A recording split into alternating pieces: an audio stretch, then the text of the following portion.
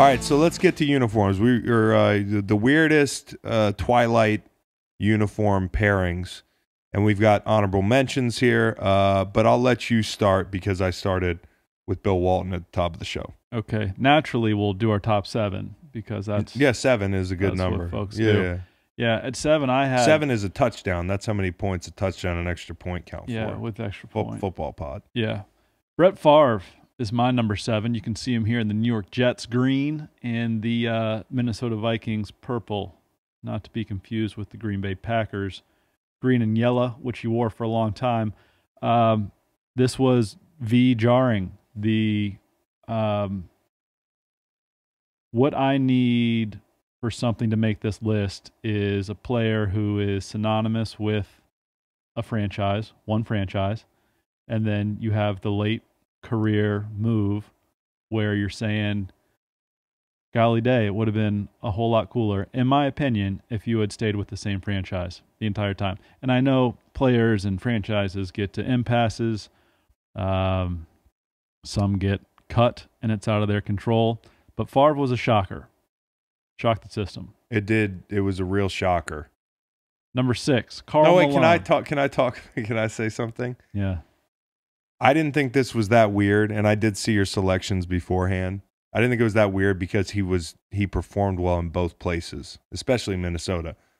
So it like took some of the edge off. It was less of a sad story. It was like he went to New York. Hey, listen, I remember we went to play the Jets, and they told me, hey, if you sack Brett Favre, you're the first father-son combo to sack the same player. Wow. We lost 40-0, so there weren't a lot of drop-back passes there. And I was young in my career. They still were pretty good with him there. They were great with him in Minnesota. Save for a bad decision in the NFC Championship, they're probably going to the Super Bowl. Yep. 6, Karl Malone in that flashy L.A. Laker yellow. The mailman belongs in Utah with John Stockton for the rest of time. That was a hilarious team. Yeah, who else was on that team? Gary Payton. Yep. And then they ran it back with the zombie team with Steve Nash and Dwight Howard at a later time, not to be confused with this iteration of the Lakers and Dwight Howard. But Karl Malone, man, I'm going to be saying the same thing over and over, synonymous with one franchise. Also very synonymous culturally with the Utah region. Like just cowboy hats. Just really leaned into that thing full out. Karl Malone. And he's from Louisiana. Yep.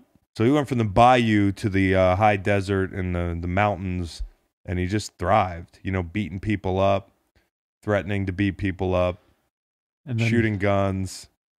And then over to La La Land. And then to L.A. where that's more frowned upon. Number 5, Joe Montana. I remember this well. And did you see what I've done here? I've put him next to Steve Young. That was slick, yeah, if you're watching on YouTube.com. Next to Steve Young in the Niners uni. Montana, I have this memory of his thinking about or opting not to or not being able to get. I can't imagine he wasn't able to get, but not wearing the number 16 in Kansas City, sort of leaving it behind in San Francisco. Everything about that is weird. And do you remember how they fared those 2 years, though? It's a rhetorical question. They were in the playoffs both years. AFC Championship one of the years. So for me, like... For you, if you do well, it's okay, huh? If you do well, it softens the blow to me. And then also, like, the Chiefs were kind of an iconic franchise. The color scheme's not too far off, so it's a red team. Had he been playing in Miami for the Dolphins in obscurity, I'd be even more weirded out. But I also remember playing with him in the video game in Madden in like 93 or 94. Like that was kind of an interesting, like, oh, I can play with Joe Montana. This wasn't, you couldn't just create your own teams back in the day. Number 4, Patrick Ewing. Seen here with the Seattle Supersonics. You know it's big going against the Knicks. You know it's a big deal when today in 2020, I pull this up and I still say, wow. Yeah, dude. You were like, was he on that NBA Finals team in 96 or 98 or whatever it was? Nah. This was a forgettable 2000, 2001. Yeah. 1 year in Seattle, followed by 1 year in Orlando after being with the Knicks from 85 to 2000. really odd. And you could just tell how much people love the game to leave after 15 years with one franchise to go prove something. And I guess the checks are good too, though. Yeah, 13 a game for Seattle and 15.6 for Orlando when he retired. He was still balling. Game started for Orlando 4. Another big man to talk about, and I don't think he's on your list here. No, he's not. Hakeem in Toronto. Oh, yeah. Or Charles Oakley in Toronto for that matter. Yeah, Hakeem in Toronto is worthy of this list. For sure. Didn't even remember it, to be honest. You know what those uniforms remind me of? Those Sonics uniforms remind me of? And I like the Detlef Schrempf's the best. But I also like those because back in the day, I used to like the Sonics because Frank Bukowski was on there. Right. Buddy of my dad's, guy I grew up hanging out with, still a good friend to this day. Got ejected from the game, got into it with Rodman in the finals. The guy with the military cut, awesome dude, was a really good player for a long time and bounced around. But I used to watch those games, and that was the year when on Gatorade bottles they had the caps. Do you remember the caps? Yeah. And everybody wanted to get bowls and six. Yeah. I remember that well because our good friend Ali Swanson stole my cap. Yeah, you maintain that to this day. Yeah, he stole my cap at batting practice. He says he doesn't remember. Yeah, he had bowls and six. And what you did, if you got Bulls and six, or any competitive team, but you knew it was probably going to be the Bulls, you got like a Gatorade towel in the mail. So that was a big deal. Yeah, it's like when we were all beginning to realize how serious coronavirus was a couple weeks ago, and they had literal families with their babies crawling on the floor of the ACC tournament. In a baby race to win a backpack. Yeah, you know what? That's a little bit more misguided than collecting Gatorade caps, but the juice is not worth the squeeze. Correct. Nice. Okay, so you're at number 3. My number 3 is Junior Griffey, and I'm glad I got that out last time I tried to say that on this pod. I said Junior Griffey. And I just thought that the Seattle Mariner, King Griffey Jr., number 24, was awesome. The tops, amazing. And then he goes to Cincy, where he wore the number 3. He also wore the number 30. He later goes to the White Sox. It was just very off-putting for me. Have you heard him in the booth? No, I don't think so. It's interesting. It's interesting to hear his voice. He's one of those guys who played in an era where you didn't hear guys' voices. And then, like, by the way, he's aged terrifically. But the White Sox, I was going to ask you if you remember him in the White Sox. I think a lot of people remember the Reds. Some people might not remember him at Comiskey. Yeah, and what I tried to do here was the first jersey after the one we remember. Okay. My number 2 is Michael Jordan, seen here on YouTube playing against the Chicago Bulls. I did it again. Yeah. What can you say? I wasn't a Bulls fan. I was an MJ fan, I guess. But no matter, you want him to stay in the same place, and he didn't. Yeah, you know what? For me, I think that the Jordan with the Wizards thing has been so inflammatory for people our age that the sting wore off. I agree with you. Yeah, I agree with you. But it's hard to not when you're the GOAT. Yeah, kind of like perhaps what Mr. Brady's facing here. I think it's a little bit different. I think Brady's going to be more competitive than Mike was in Washington, and the team might be as well. Why'd Tom title the tweet "Forever a Patriot"? As I grabbed my mobile and read it, I was like, oh, of course. It's a good question because now you can get down there and Bruce Arians is going to be like, what team do you play for in front of the locker room? He's going to be like, yeah. I mean, I'm currently on the Bucks, but I'm forever a Patriot. Yeah. Not going to play so well in the locker room. That might have been the lead. By the way, shout out to Pats fans. I got my Patriots pants on. Oh, cool. Yeah. That looks like a sweatpant. Yeah. I got those when I played for the Patriots. Nice. Number 1 for you. Hall of Famer who played for the Cowboys for a long time. This shocked my system to the core. You don't remember this? Emmitt Smith. What do you mean I don't remember this? This is Emmitt Smith in the bright red Arizona Cardinals. Very bright. For which he played 2 years. The picture, if you're on YouTube.com, looks like a commercial, like an ad. And he just knows he's wearing the wrong uniform. He knows. He knows. He knows he's done something wrong. Get that check. Emmett, Cowboy from 90 through 2002, and then gets a couple checks with the Cardinals. Post Y2K was playing football. Super weird. Playing football in the desert. Probably running a 4.8 at that point. Yeah. When we were in college, he was Insane. playing for the Arizona Cardinals. Yeah. Wow. Okay, so That's that's my your list. list. That's a good list. Applause. Thank you. Okay, my number 7. This is not one that looks that weird because it's fairly recent, but I think the nature of wearing 2 division rival uniforms at the end of your career is super weird. It's Andre Johnson, and that's him in Indy and Tennessee. I think it looks even weirder in Tennessee. Agreed, just because of the uni. Big target receiver in Tennessee. You had, shout out to Kenny Britt, who wore the powder blue as a big guy out on the edge. Also now you've got, what's his name? I haven't been doing football in Davis. Is that the, huh? What the fuck is the guy's name? Brown. Yeah. Brown. That sounds right. What can Brown do for you? He can do a lot. Yeah. He can do a lot. Big targets. That one, not as iconic because he was at the end of his career. But 2 division rivals. So Houston Texans. Yeah. A good uni. I need to bring this up quickly. You think? Yes.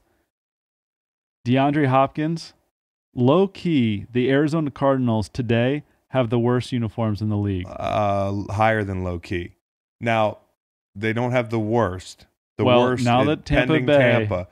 If they went back to the Pat Tillmans and threw DeAndre Hopkins in those, fine. I even think they with the need Arizona to go somewhere else. But yeah, the flag, the sun. Yep. Oh, yep.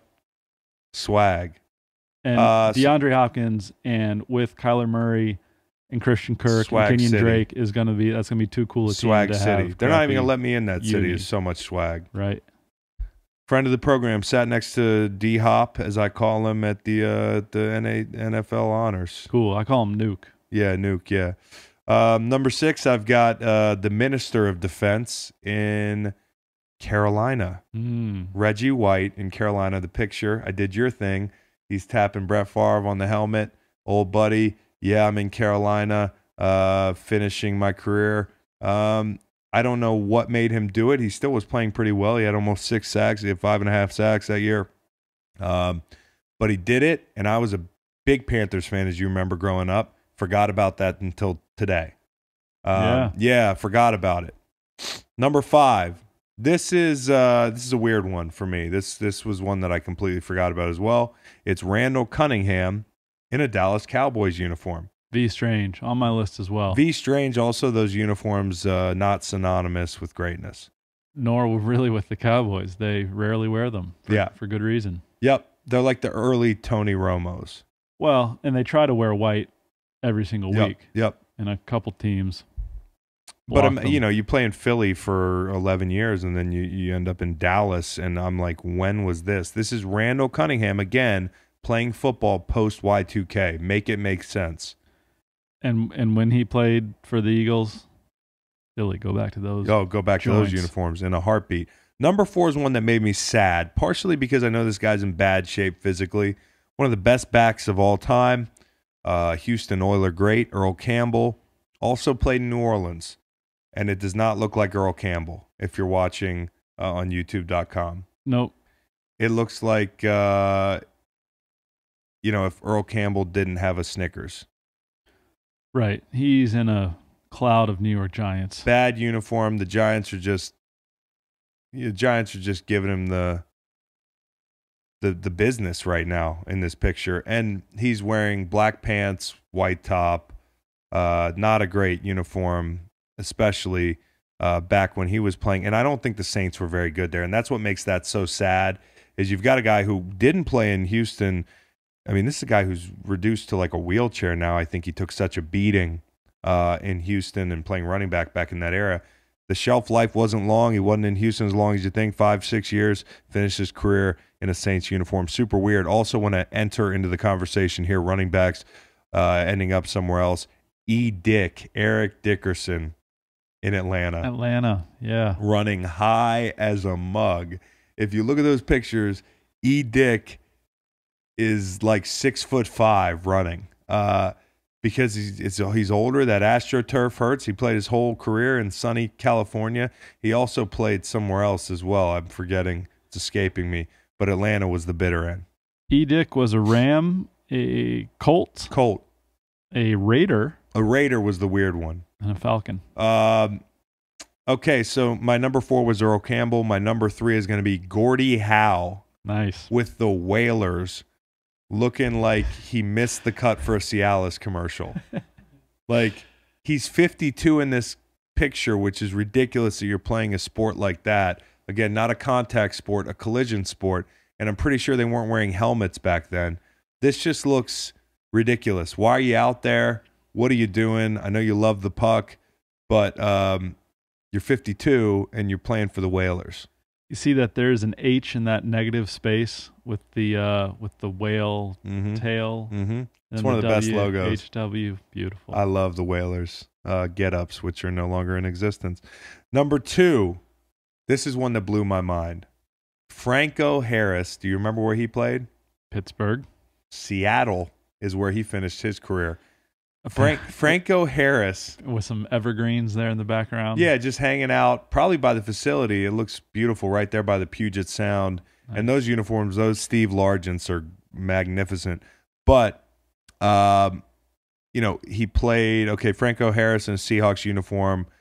It definitely looks like a Halloween costume. It's definitely out of this world. 1984, he was released after a contract dispute. He needed 300 or so yards to become the leading NFL rusher at the time, ended up with 170 and was cut in 8 games.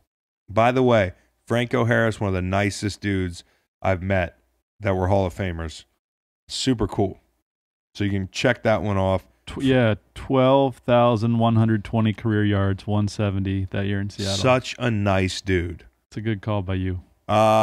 Terrible. Not a terrible uniform. It's a great uniform, but I never knew what happened. Number 1. It's going to throw you for a loop here. This is somebody who was in the ring, so to speak. Okay. Kane. Changing uniforms. That's quite the chain. And running for mayor of like Knox County or something, like Knoxville. I don't know if you can be a mayor of a county. You can, yeah. He is mayor of Knox County. Yep. Knox County, smiling with a microphone in his hand, going from looking like Hannibal Lecter, wearing it's either pizza or somebody's flesh on his face. Just this big, smelly looking demon, to a guy in a suit that looks like you'd love to have a beer with him and talk about policy. 7 foot, 323. Glenn Thomas Jacobs, a.k.a. Kane. A.k.a. Born in Spain. Was he? Yeah. I knew he was worldly and cultured. Honorable mentions here. You got Bruce Smith in Washington, who you brought up. Hakeem in Toronto, and that came up. Robert Parrish, you brought up in Chicago. What about Robert Parrish in Charlotte? Yeah, both very strange. The Chief is a Celtic. Yeah. You know why they call him the Chief? Why? Is that right? That's the rumor. Ray Bork, you brought that one up. The Avs. Jerry Rice in Seattle. Yeah. Those unis were just awful. Abhorrent. He did that Northwest tour. Did the Raiders. Mm-hmm. Did the Seahawks after his illustrious career. Lastly, Tony Parker in Charlotte. Not even good uniforms. You play your whole career somewhere as iconic as San Antonio. You end up in Charlotte to finish it out in those weird, like Jordan Brand cartoon unis. Bring the pinstripes back. Give me the Muggsy Bogues. The Tony Bennett's. Give me the grandmamas. Yeah. Yeah. And then I also mentioned Joe Namath, who makes all these lists, but I didn't really, Yeah. You think he's a Jet, and the Ram uni looks weird. It looks weird. His face mask looks really weird if you look it up. Wasn't really around for it. And then Dominique Wilkins apparently had a stint with the Boston Celtics. Which is crazy. Ronnie Lott with the Jets, really weird looking. And at that point, the Jets fits looked like CAYFL. That's Charlottesville Area Youth Football League. I believe that's the acronym. Just pulled that out of my ass. I didn't play in that particular league. Yeah, you probably didn't make weight the other way. Yeah. Yeah, Shaq played on weird teams. Rodman with Dallas. You got a bunch. We can go on for days. Wayne Gretzky, St. Louis Blues. And those Blues, vibrant, those uniforms, those sweaters, the jackets, as they call them. They call them the sweaters. Blues unis are awesome. Oh, no. In general. I'm sorry, no. Wow. Yeah. Well, that's for another day. There are some old Blues which have more of a Carolina blue to them. Mm-hmm. All right. Okay.